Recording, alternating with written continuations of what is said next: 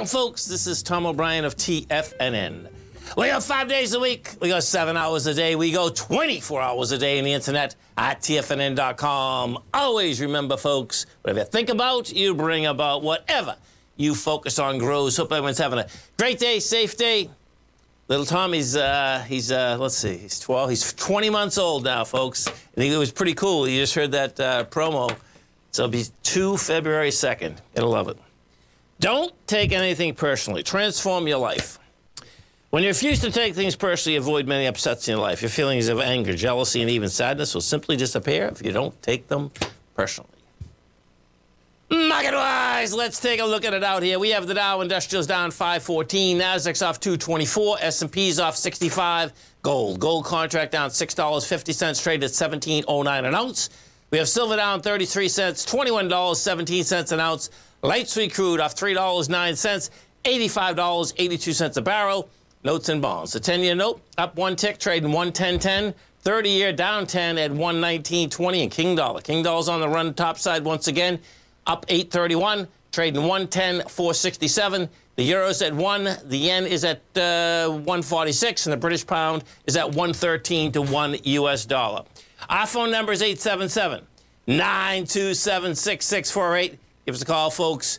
Want to know what's going on in your world? In the world of the S&Ps, let's take a look at them. What do you have? Well, this is setting up right, man. That's the bottom line. We'll see how this is going to shake out. But, you know, we're talking about the speculation yesterday that, you know, you get higher, you pull back with lighter volume coming into the CPI, and that's what it's doing. You know, you look at this SPY out here today, you get 51 million shares. You're coming into 103. I like the setup. The setup's telling me that whatever happens in the CPI, this wants higher price. So it's you know, we all know we're in the risk business, but the bottom line is that this is a nice setup.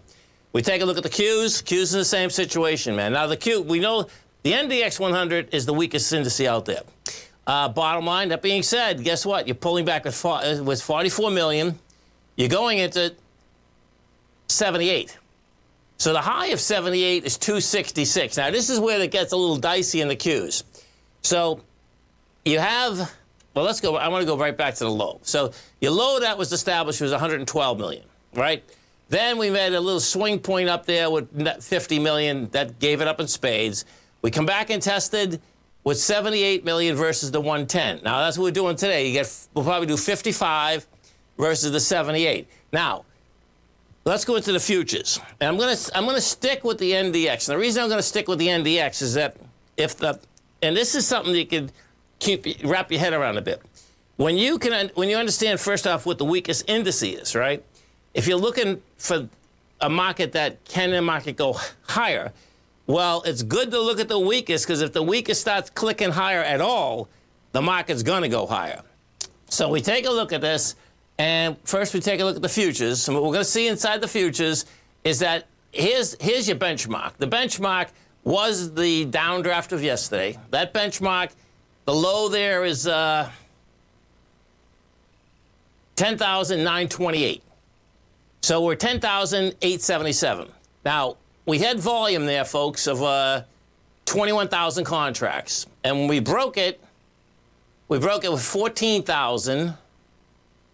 And then 15,000, and then 16. So the bottom line is that you broke it with lighter volume. So now the get-go goes like this. If we can get back inside of this 10,928, that's going to get game, man. That's going to get game that say, listen, you can get to higher price. Now, let's go to this dollar, because the dollar is running the whole ball of wax.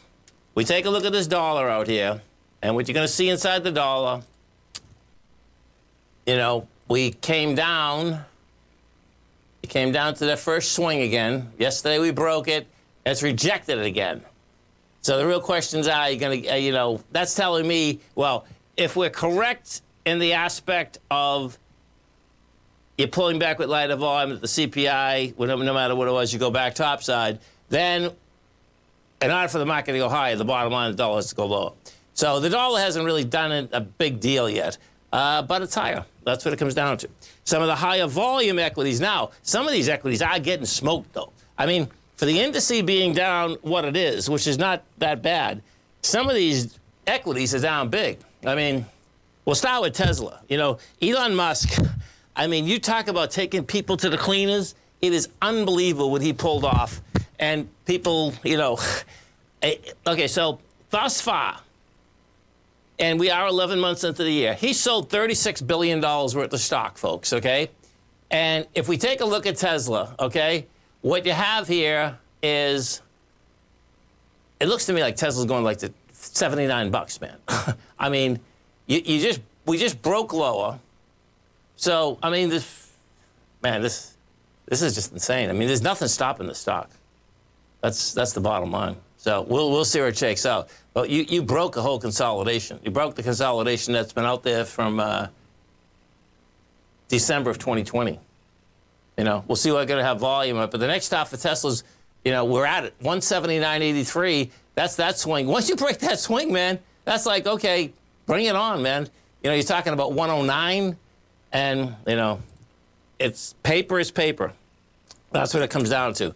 And, you know, Bitcoin, XBT, I mean, this is about as heavy as you get. There's no doubt about it. What Bitcoin also did, Bitcoin broke. Bitcoin's on its way to $13,000.